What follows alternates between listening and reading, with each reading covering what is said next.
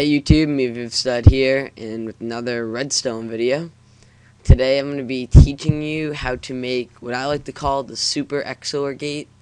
What it allows you to do is opening up a door with more than just the regular XOR circuit, so more than 2 buttons with 3. And this was actually a request. I don't remember the guy's name that requested it. I think it was like David or something maybe. I don't really remember. But just to show you the regular XOR gate, as you see, you can hit 1, it will open the door. Hit another, it will close it.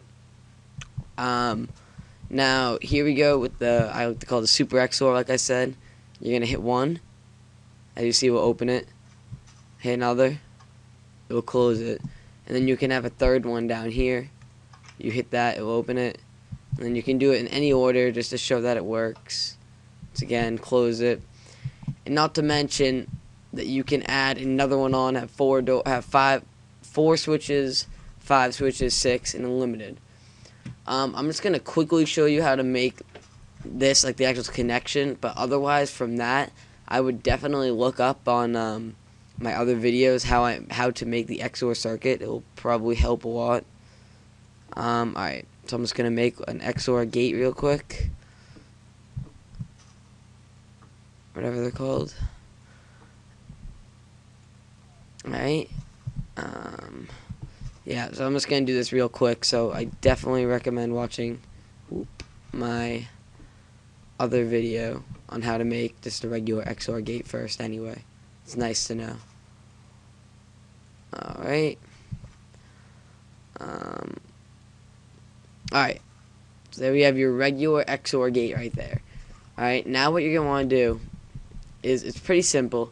You're gonna want to make another XOR gate on it, but where you want to connect this redstone right there is where one of the inputs it is on the next XOR gate.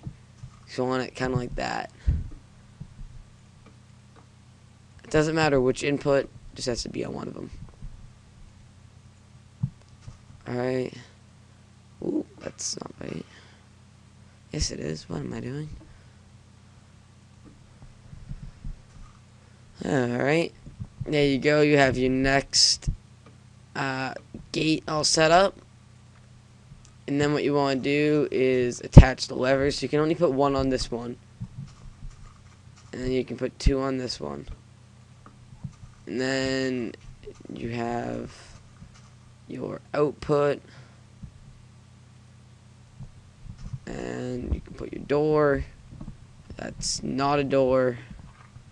Put your door, as you can see, open, close.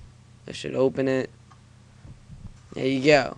So all you have to really do is take one XOR gate, connect the output of the first XOR gate to the input of the second one, to one of the inputs of the second one.